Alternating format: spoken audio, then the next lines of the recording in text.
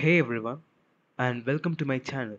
Today we are diving into the world of penetration testing with a step-by-step guide on installing Kali Linux 2024.1 using VMware. So where you are a seasoned security professional or just starting your journey, Kali Linux is a powerful tool for learning and exploring ethical hacking. So before jumping in, it's important to understand that Kali Linux is primarily intended for ethical hackers and security professionals.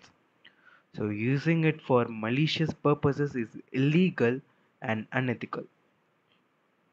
So now let's begin with the video.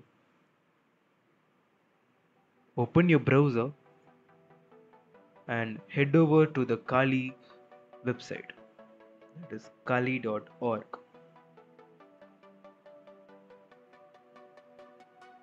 So click on the download button and you can just see there is a installer images. Click on it. So this version 2024.1 is the recent version. So click on the download button over here. So hereby you can just see it is installing. So as I already downloaded it, I no need to install this again.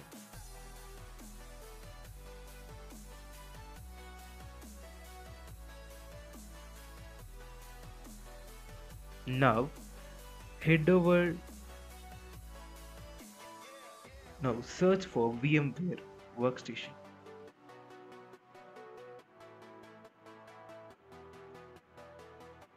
So if we just search for VMware, there is something called workstation player. Click on it and you can just see this page, and in this just click on download for free.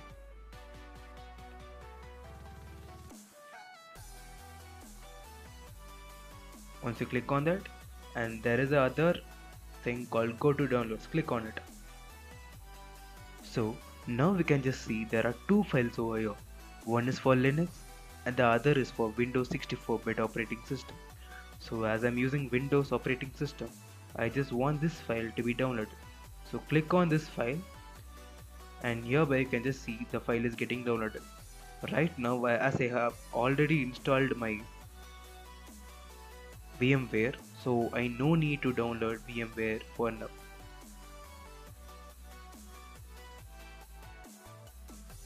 So now open the virtual machine.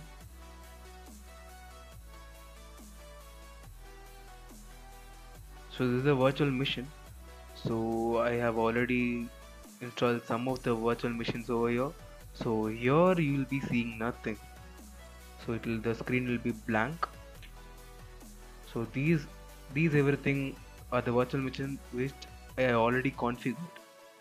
So I just want to create a new virtual machine. So create a new virtual machine. So go to the typical one for recommended users. So I just want to install my operating system later, not right now. So let it be in the Linux and Debian 1264-bit. So I'm just renaming my virtual machine name as Kali 2024.1. If you want to just change the location, you can just change the location by clicking browse.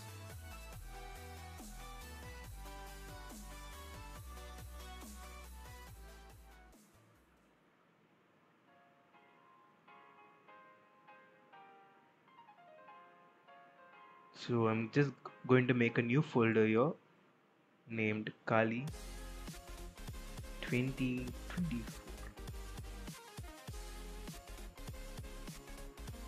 So after this step, give next. So here is the disk size which you have to assign for Kali mission. So I'm just gonna give 50. So now just click on finish. So here you can just see the Kali 2024.1 machine is over here. So now the next step is click on this edit virtual machine. So we are just going to give memory, virtual memory, the 4. So it differs based on your system which you are using. So let the processor be the same, and hereby we can just see a ISO image file. So click on this and browse for your ISO image. So it is in my downloads. So I'm just clicking open for this, and the ISO image is installed right now. So I'm just giving on OK. So yeah, well and good. So we can begin with installation. So click on power on this virtual machine. Once you have just power on this machine, you can just hear the sound, and you can just see here a thing called Kali. So click on graphical install.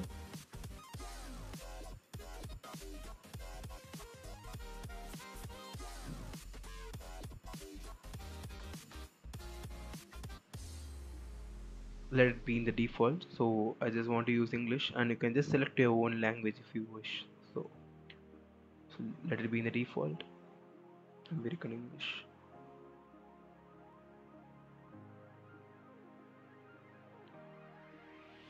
So I'm just giving my host name as a default one, Kali. Domain name I don't have any, so I'm just giving continue over here.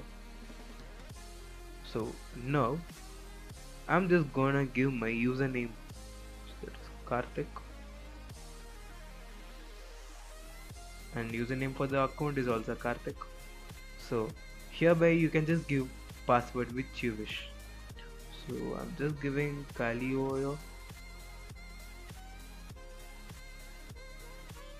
So click on continue. You can just select anything and wait for something.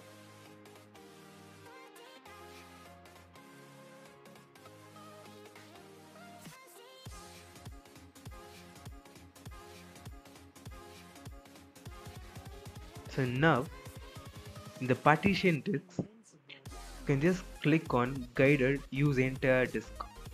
Double click on it or just give continue by selecting it.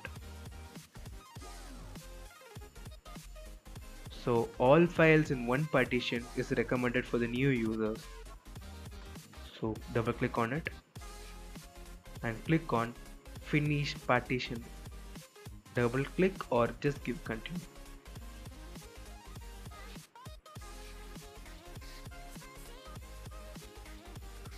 So it asks you write the changes to the disk. Just click on yes and continue.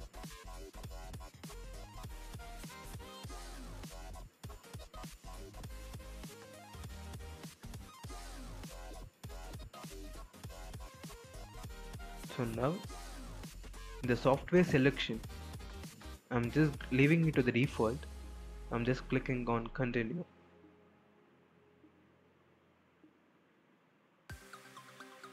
So once the installation is being done, so here it asks you for installing the grub bootloader. So click on yes and just give continue.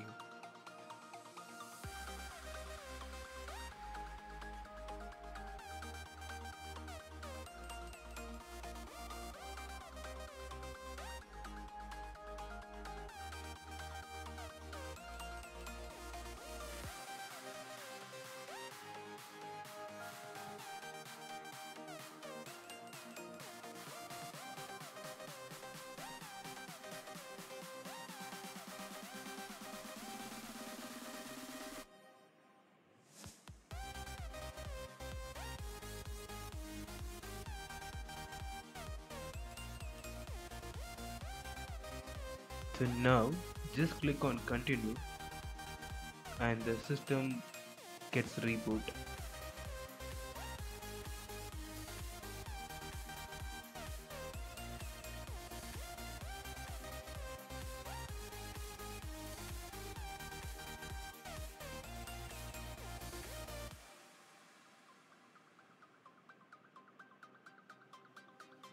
Congratulations guys.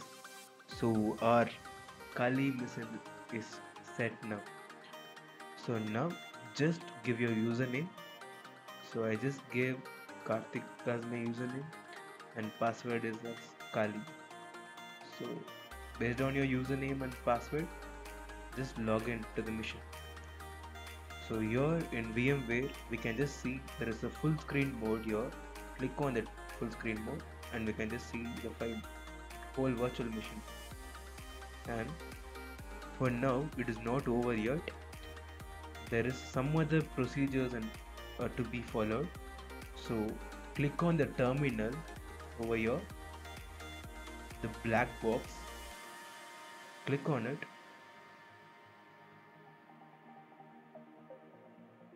So this is the terminal.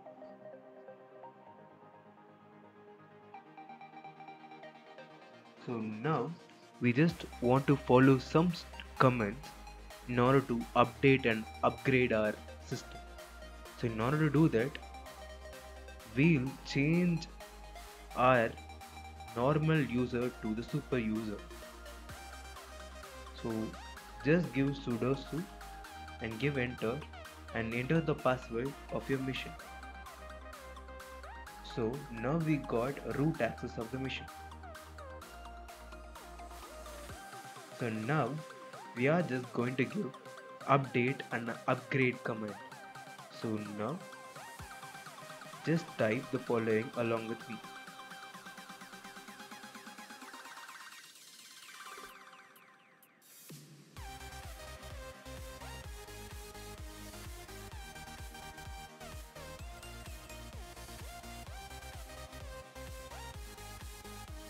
Type the following command and just give enter.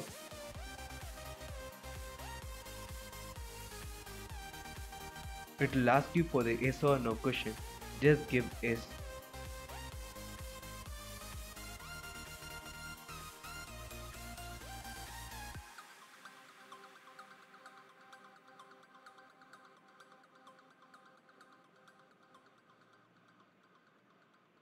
So now just give OK for this message. So in order to give OK, click on the tab button and give enter.